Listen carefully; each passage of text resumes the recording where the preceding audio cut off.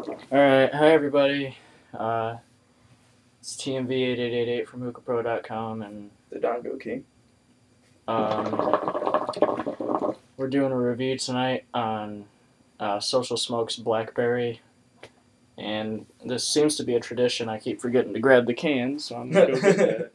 I'm not going to run into my entertainment center this time.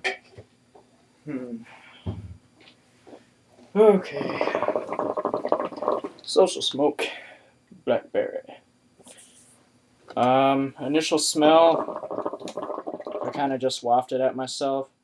Smells exactly like blackberry jam. It's a really deep berry scent rather Yeah. than just like a light blueberry.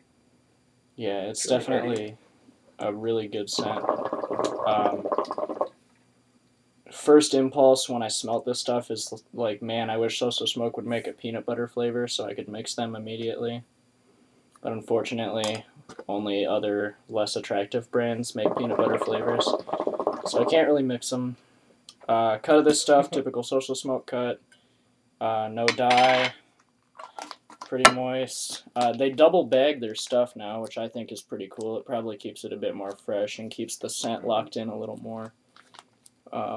So that's a new thing that they've been doing. I also want to point out that they are very, very generous with their portions, because this is probably a little bit more than 100 grams, to be honest. Well, let's see. No stems or anything like that, so that's a plus.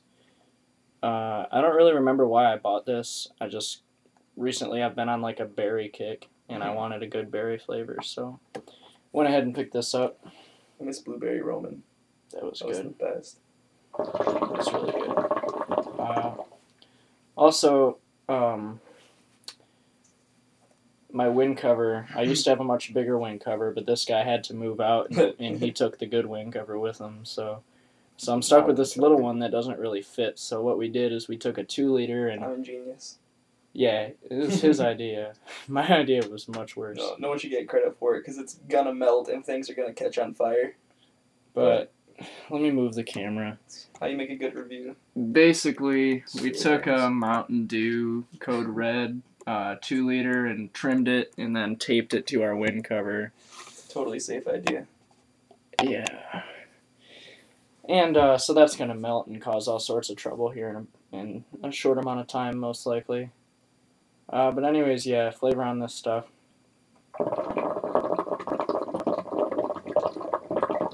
I think it's really accurate to the smell. It's got that same deep berry exhale to it. Yeah, it I tastes... really appreciate it. Tastes exactly like it smells. Just like a really, really good blackberry flavor. Which, in my opinion, is kind of hard to come across. The only other blackberry shisha flavor I've ever had anything close to is one of my custom blends that I did for the blend off, which was banana berry.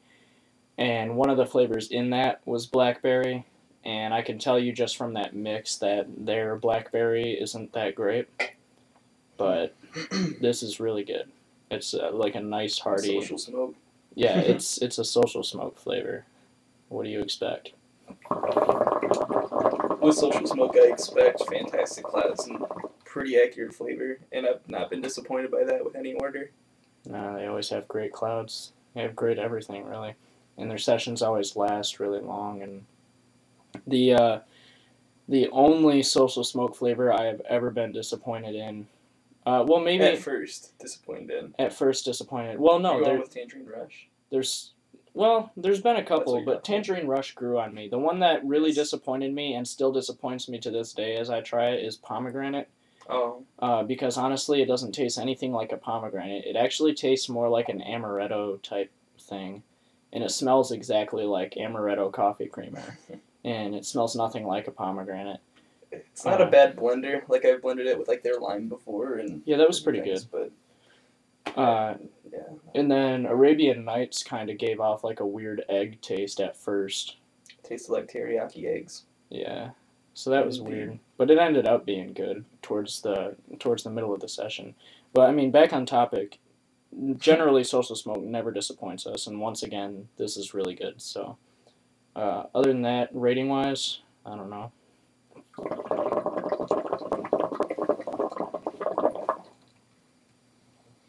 As far as berry flavors are concerned, it's really, really accurate. So I'd give it like a 9 out of 10 on a berry flavor scale, like just berry flavors all competing with each other.